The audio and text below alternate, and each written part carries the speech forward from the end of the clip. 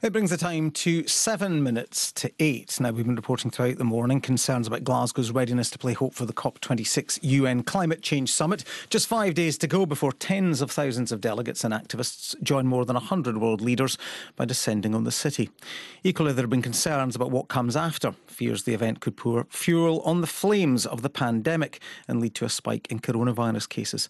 Let's speak to Dr. David Nabarro, who is the COVID-19 Special Envoy for the World Health Organization. Good morning to you. Good morning, Gary. I'm good, thank you. This is obviously a very important gathering, and we're hearing a lot from all kinds of people about the importance of COP26. But it does come in the midst of the pandemic. So how concerned are you about such a large gathering of people? I think we are, all of us, aware that having a large face-to-face gathering in the midst of a pandemic could lead to significant increases in numbers of people who are ill.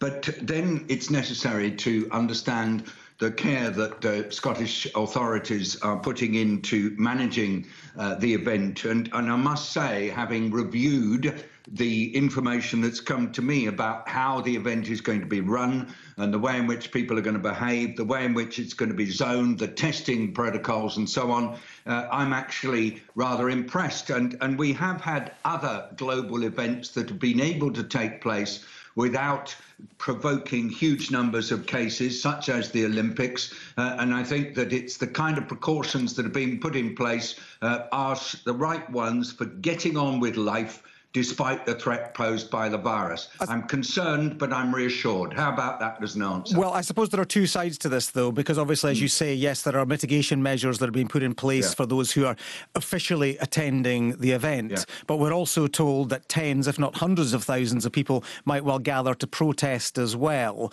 And albeit outdoors, but they might be less inclined, shall we say, to, to follow all of the sort of social distancing and mask wearing that is being advised elsewhere. Well, I hope they will take it seriously. These are people coming to focus on a global crisis, climate change.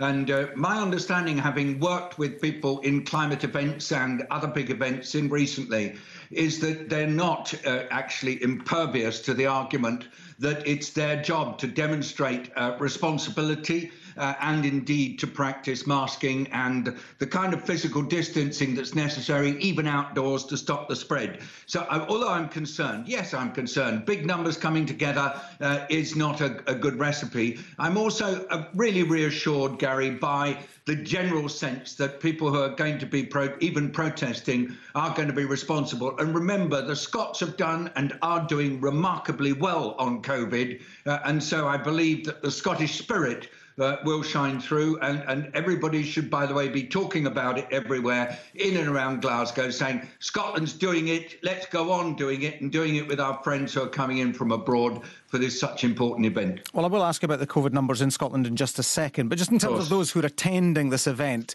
the Scottish Government have told us that, and they've been quite upfront about the fact that not everybody attending will be double jabbed, for instance, because some people are coming from countries where that just may not be available to them.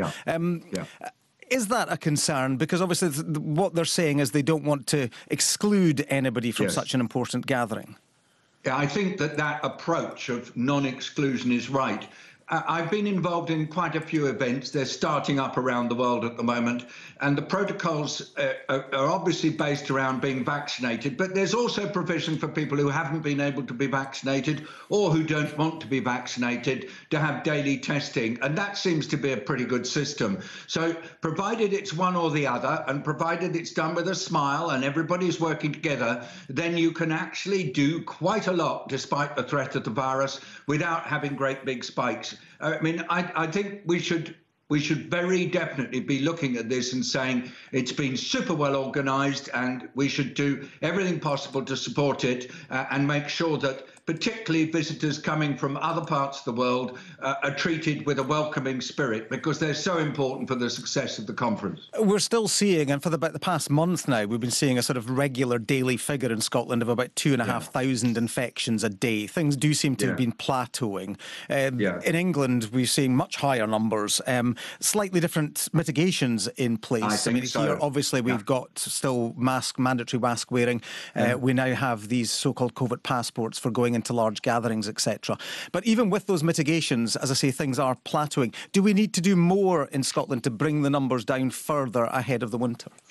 Well, it will need more work, but I've got the figures in front of me here. And as you say, there's been a pretty marked reduction, really, since the beginning of September. And what I'm so pleased about is that mask wearing is something that not only is being advocated by the authorities, but people are doing it. And the physical distancing is also being pretty well performed. What matters now is working out exactly where this virus is and then going in and doing detailed work in the parts of Scotland where transmission appears to be occurring to try to get it further down. It's not an easy job, and particularly the last bit, getting right down towards zero when you've still got ongoing transmission, is a bit serious. Lastly, I would say, please remember that for poorer people, all the things we ask them to do, like isolating and so on, can be much more difficult than for wealthier people. Poorer people can't often work from home. So let's remember to be especially careful about what this means for those